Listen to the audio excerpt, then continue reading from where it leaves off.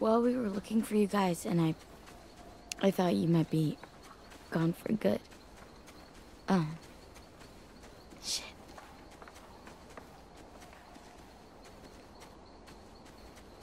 I was trying to figure out what I'd do if you were gone. And I realized how goddamn stupid I was about Minnie. For a whole fucking year. I was so wrapped up in losing her and Sophie, I pushed away everyone who tried to care about me.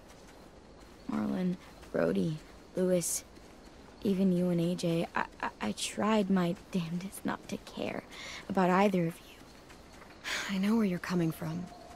After losing so many people, sometimes it's easier to keep everyone at arm's length. And then you wonder why you fight so hard to stay alive.